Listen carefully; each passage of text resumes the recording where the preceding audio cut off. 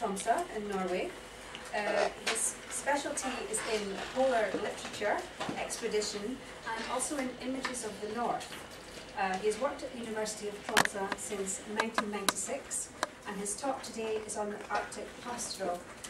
Everyone should have one of these handouts. Henning is not using the PowerPoint, so you will need one of these for his presentation. Everyone have one? Yeah? Excellent. Okay, Henning, thank you very much. Yeah, thank you. Well, you don't actually need it, and I'm sorry for the big handout, but I often have bad experiences with conferences. Bring PowerPoint, and for some reason it doesn't work. But here everything seems to work fine, so I could have brought it.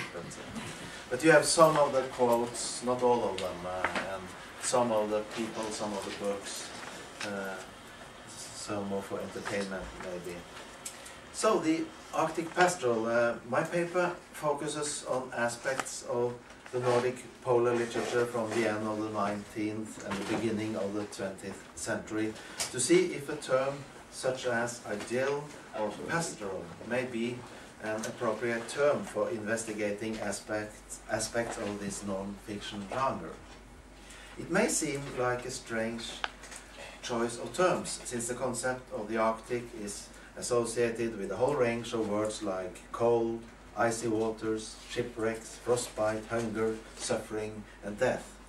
And this is of course not without reason. Examples of expedition failures are many. Also from hunting and wintering, the list of tragedies is long. Can it then make any sense to talk about Arctic idyll? When Helge Ingstad's book Pelsjegerliv from 1931 was published in English translation in 1933, Ingstad chose the title The Land of Feast and Famine. The last term in the title, famine, is probably what is often associated with the polar regions, while the feast is a much less familiar image. Nevertheless, it is this pastoral side of polar literature I will focus on in the following, a type of modern pastoral that has affinity to the genre of nature writing, to eco-criticism, and also to vitalism.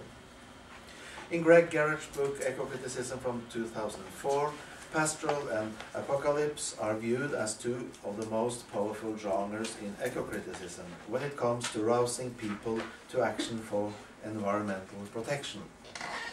The pastoral creates images of a better life, a rural existence with humans in harmony with their cultural surroundings, while the apocalypse depicts an urban hell after the collapse of the ecosystem and civilization. One often thinks of pastoral merely as a historical genre, a kind of poetry about shepherds and country life, written in Greek and Roman antiquity, with a new resurgence in the pastoral novel and drama in Renaissance England and France, with offshoots in the poetry of the Romantic Age. But pastoral may also, according to Gerard, be seen as any literature that describes the country with an implicit or explicit contrast to the urban. In his book, What is Pastoral from 1996, Paul Alpers argues for not limiting the concept pastoral to lost golden age, nor to a particular landscape. Furthermore, to Alpers, pastoral is not a particular genre. Pastoral is rather a mode in the sense of an attitude or tone in the text. Alpers might not recognize the text I treat here as pastoral. The shepherd in the classical pastoral is living in a locus amoenus, a garden-like landscape with trees, grass and water, an idealized place where you feel safety and comfort. In the Arctic, the landscape itself may constitute a danger. Nevertheless, there are several similarities in the sensibility towards nature, which I hope to show in the following. In 1892, Fridtjof Nansen was interviewed in the British newspaper the Pall Mall Gazette. Nansen was then in the process of planning the Fram expedition to the North Pole and had behind him in 1888 to 1889 a crossing of the Greenland ice sheet from east to west, as well as a winter stay in Nuuk, or Gotthard as it was called then. Moreover, he had in 1882 travelled with a sealer to the hunting grounds in the West Ice near Jan Mayen. What do you associate with the Arctic? The reporter asks. And Nansen interestingly answered. And this is on your handout. I think of the Arctic summer rain. I think of the sunshine, reflected from mountains of snow and ice, shining upon little lakes of clear rippling water, where hundreds of seals playfully splash the water into glistening sprays of rainbow hues. What is the charm of the Arctic? Health, glorious health. Your muscles twitch with a desire for action. Eat like a horse and sleep 12 or 14 hours without a dream. Before you is the vast unknown. All around you is silence and solitude. In winter the scene is almost as beautiful as in summer. The nights are clear, the moon and stars shine brightly upon the sea of soft white snow. In a eulogy for Nansen given in 1930, Knud Rasmussen, the great Danish polar explorer, writes, "With Nansen, for the first time, Arctic nature is brought into literature. Before it was just an image of terror and suffering. Now it shines forth in the richness of unimagined colors. The first white man had glimpsed into the heart of the polar lands and understood their beauty." Thus it may be argued that the Arctic Pastoral begins with Nansen. In Alpers' view, the hubris of man and civilization is in the Pastoral scaled down to the shepherd, a figure of humility. The Pastoral involves living in the world in an active and attentive manner, an expression Alpers uses that I find useful when it comes to the Arctic text is a life of conscious simplicity. Simplicity is also projected by the huts in which the trappers in the Arctic live in. This is how Manni Volstad depicts her residence in Hornsund, Svalbard at her arrival in 1932 in her book The First Woman as a Trapper on Svalbard. This is on your handout, I think. Up here we build neither storehouse, brewery or boathouse.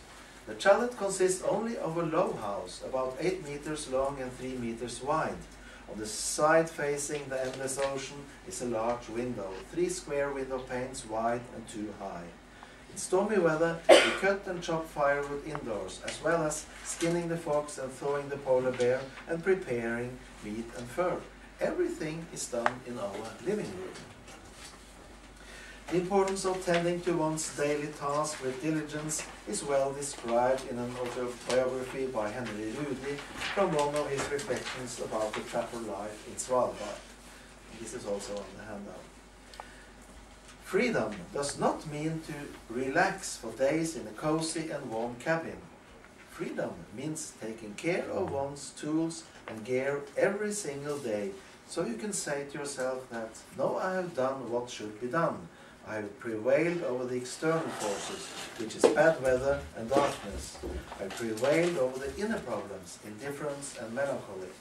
I have won over powerful forces, therefore I am free."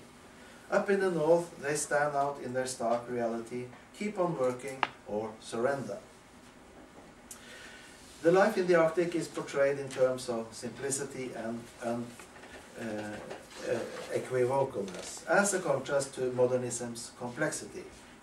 The popularity of these polar books is probably due to the fact that they show that in the combination of explorer and hunter lies a kind of true, authentic way of life that the man of modern civilization only knows as utopia. While modernism postulates heterogeneity and change, the Arctic landscape is perceived by many of the writers as being in a continuous tradition from time immemorial. In the polar explorer Jon Jæver's book Animal Trails and Bird Migration, in Norwegian Dyretråkk og fugletrekk på 74 grader nord from East Greenland, the following reflection on the Arctic opens the first chapter. What made me come back to these lands behind sea and ice year after year was first of all the wildlife. There the Creator's elementary laws lay naked and open on snow and rock, and they were easy to read and understand. A similar reflection is to be found in Fridtjof Nansen's introductory chapter to Eskimo Life from 1891. Everything in Greenland is simple and great. White snow, blue ice, naked black rocks and peaks, and dark, stormy sea. At the root of Pastoral is the idea of nature as a stable, enduring counterpoint to the disruptive energy and change of human societies, Greg Gerard writes. This is an aspect we find in many travelogues from the Arctic. In Eskimo life, for instance, Nansen depicts Greenland thus. It is strong and wild, this nature, like a saga of antiquity carved in ice and stone. In the book East of the Great Glacier from 1935, Helge Ingstad describes his winterings in East Greenland in 1932-33 as being in a lonely landscape, in all its sober strength, in the fairy light of stars and the shimmering aurora. The landscape demands for Ingstad another way of living, a life of conscious simplicity, to use Alpers' term. On the one hand, the style in the east of the Great Glacier is simple and without gestures or ornaments. Here is a river and I'm tired, is a quote. On the other hand, life as such is characterized by simplicity. For 3 days we strode on, slept in a tent and boiled the water for our tea over a fire of fragrant heather, the silent joy of vagabond life in the mountains of Greenland. A habit of orderliness has to be learned, not as a convention, but as a necessity, because the work and preparations have an immediate effect on their lives. The landscape is depicted as both simple and majestic. The daily tasks are portrayed one by one without conflicting considerations, and the silence stands in contrast to the urban cacophony. According to Greg Gerard, the Pastoral celebrates a bountiful present. Numerous examples of this is to be found in another book by Ingstad, The Land of Feast and Famine, Pelsjegerliv from 1931 from northern Canada, where he lived as a hunter for 4 years. On the table in our cabin stand a pot of steaming venison stew, a bowl containing 2 thick beaver tails, saved for this special occasion, and a cup of cranberry sauce. We begrudge ourselves nothing. In the classical idyll, the shepherds meet, have conversations, and sing, recite verses, and talk about love. Is there any parallel in polar literature in this respect? Is it not rather characterized by silence and solitude, as we heard from Nansen's account? While in expedition life and hunting, there will, however, be conversations and gatherings in the evenings among the men themselves, and when they meet with other men or expeditions. In Helge Ingstad's books from the Arctic, there is a countless number of meetings and conversations, song and dance. The trappers live separately, alone, and the Indians live in their extended families and tribes. However, as Ingstad writes, in spite of the fact that we differ in many respects, the country seems to bind us together. One can here draw a parallel to the shepherds in the classical idyll. It's the life in the landscape that unites them. On the one hand, polar expeditions in the late 1800s are expressions of science and rationality, with polar voyages as exponents of civilization's very latest technology. On the other hand, yearning towards the desolate Arctic is seen as a way to escape modernity. The Arctic expeditions from 1890s onwards does not necessarily argue for the expansion of civilization, with science as companion, but just as often take a critical stand. According to this line of thinking, explorers sailed north not to extend, but to escape the reach of civilization, to find a route that returned them in a symbolic sense to the original state of nature.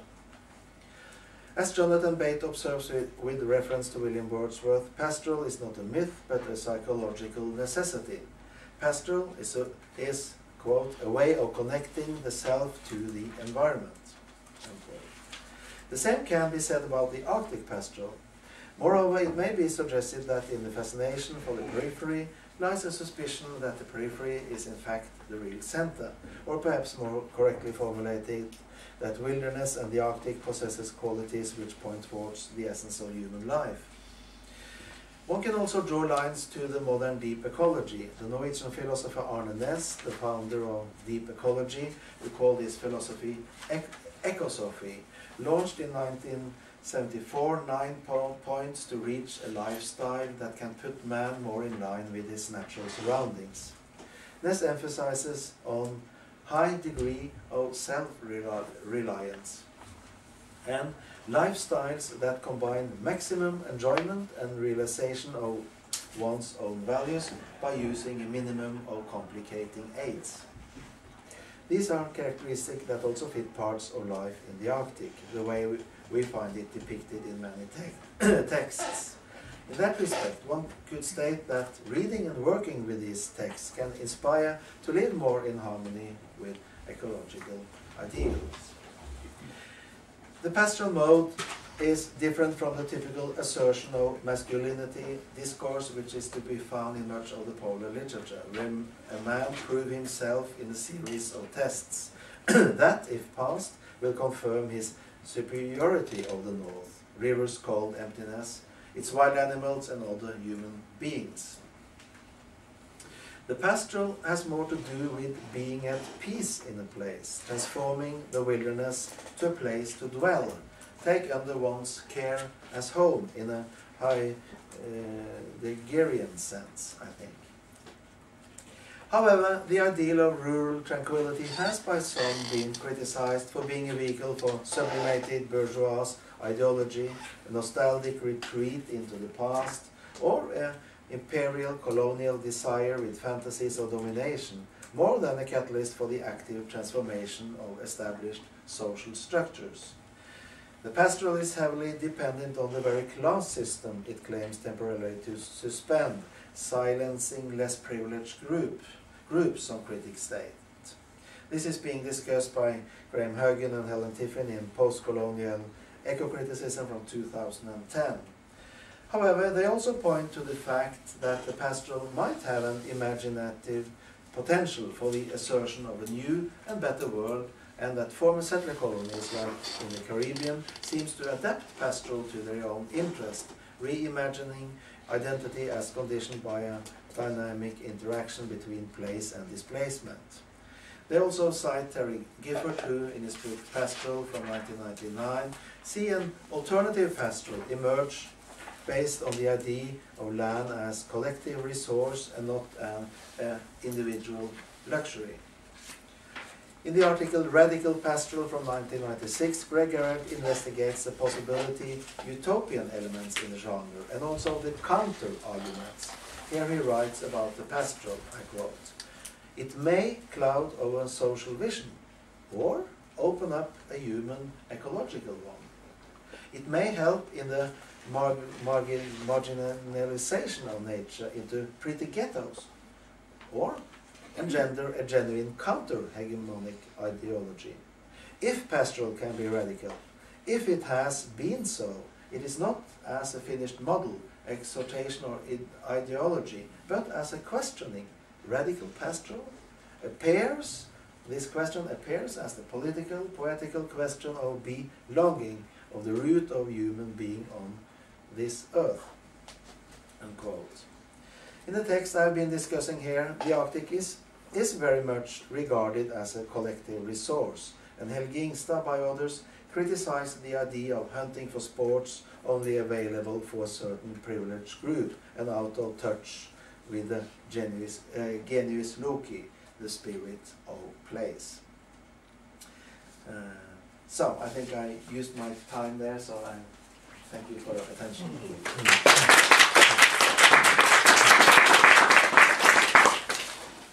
That was really very interesting. I love all the pictures that you've got in here of the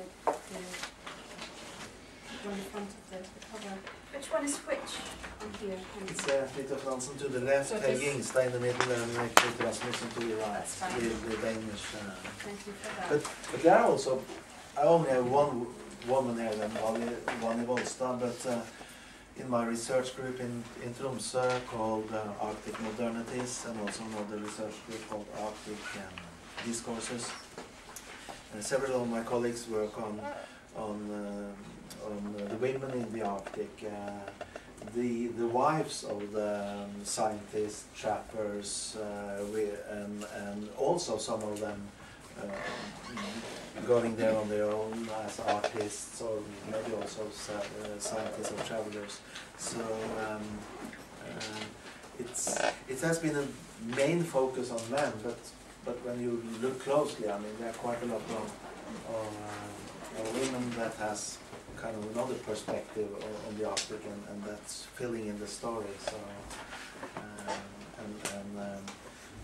one of my colleagues has written an article on women on Svalbard, and you can find, we have a open access journal in Tromsø called Nordlit, Nordlit, and we have published many special issues on the north.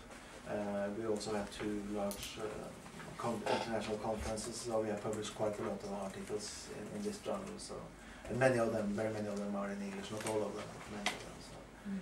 So you can, and also a book I would like to mention called Arctic Discourses that might be of interest for some of you. We have our first question there. Sure. Hi, thanks very much for that interesting paper. Just following on from what you were saying about the gender dimensions, I was thinking about somebody like Isabel Wiley Hutchison, Scottish traveller and botanist and filmmaker, who travelled with Rasmussen in the Arctic. And one of the interesting things is that, for example, when she was invited to speak and publish in the Royal Geographical Society, one of the things that she had to think about was what material she had to keep back for more popular income-generating publications, because many travellers had to fund their travels through travel books if they weren't already being funded through things like printing or something like that. And I just wondered, was there a parallel for these men that you've looked at in terms of their accounts? Was it important to create a particular popular narrative that was marketable and saleable, that would have an audience? And what impact do you think that had on the way in which they wrote about the Arctic? It was important, like Roald Amundsen, immediately after every expedition he published a book. And it's quite, he couldn't wait sometimes until the expedition had really finished, like his book about the South Pole. If you want to read about the very last part of the expedition, the return and his travels across USA, giving talks and so on, you have to read that in his next expedition book. So it was very important to get the book on the market very quickly and to profit from that. And you ask how would that influence what they write? Quite a lot, of course. I mean, so nowadays the diaries of these travelers are being published online, so then you can compare their diaries to the book, and a lot of things are omitted, especially conflicts among the group, very tense conflicts, suicides. There are many suicides. I mean, you will very rarely find that in the published book. But also because the book was often interesting, it kind of new genre, like Fridtjof Nansen, when he had done this crossing of Greenland, had published the book, The First Crossing of Greenland, in 1890. It's a mixture book. I mean, it's a travelogue, but also it's also the scientific report. It didn't split that. So when it came to the publisher said, "This is interesting, but you have to take out the scientific part and publish that apart." But he said, "No, I want it to be there altogether." And he said, "This will never sell," and he lost his publisher. And he went to another one, and he took the chance, and it became a huge success. So it was on the market at the same time as Knud Rasmussen's debut novel, Hunger. And Hunger is now very famous, but it didn't sell very much. It was beaten by Fridtjof Nansen. So this new narrative, mixing travelogue and hunting tales and documentary and scientific report, everything is put in the same book. But people seem to like it and still do today. I mean, they're very popular. They're very much read. It's kind of along very much, you've almost answered most of it, but I was wondering how they compared to diaries and how much they were influenced by the fact that they were going to be published, and how they compared to the diaries of people who never published, just diaries of people up in the north, but who were just writing a diary? Well, they're on kind of organized expedition. I guess that all the men knew that their diaries might be read. But there are quite a lot of diaries of an ox. My grandfather was a fur trader, and I've got his diaries. Right, there are And very he many never diaries, intended and diaries to be- like his. I guess he didn't expect it to be read by Yeah, exactly. audience. So that's so when you, it's in a way more interesting to read the diaries by the trappers and the hunters, because Yeah. they didn't expect to make a book. But when we read from the group of men traveling with Amundsen and Nansen, you find some more information in the diaries and some criticism and something about the complex, but not very much, but because they knew that the diaries might not be published but be read, so they were not totally private. And have people looked at the diaries of other people, of just the ordinary people up there? Yes. Yeah, oh yeah, we absolutely do that, and that's very interesting. And even these diaries are now being published actually Yeah. by small publishing firms, these very private diaries, Yeah. and they are actually the most interesting material. Mike, you also have a question? You talked about Pastoral being this negotiation between human and the natural world, and the human shaping the natural world. And in several of the examples you got, you sort of see two parallel versions of that. Helge Ingstad and Henry, for example, they seem to emphasize more the human interactive part. I mean, when Henry Reed talks about, I prevailed over the external forces, I have won over powerful forces, given the title of Peace Period Conan, this is a hierarchy, there's power being exerted, as opposed to Nansen, who talks about the silence and the rain and the sea. It's almost as if the human is barely there. Yeah. Are these understood as separable narrative strains, separable rhetorical approaches? Or? That's a good point. Nansen is really more the man from the big city. When it comes to East Greenland, he writes in his diary, "This is the most beautiful thing I ever seen." He has two Sami expedition members, and one of them he wrote in his diary, "This is the most terrible, ugly landscape I've ever seen," because he could never live there. It was impossible to make a living. So they hated Greenland until they came to the west coast, and then there he wrote in the diary, "Here I could make a living." And for Nansen, then he stops almost depicting the landscape. So he has the more kind of urban, aesthetic view to the landscape. I'm afraid we're going to stop there. Okay, We sorry. need to get to Raggy on. Yeah, sorry, There's another sorry. session at 11:30. Once again, thank you very much, Henning. If you want to discuss it further, then we're afraid it'll be at coffee break. Okay?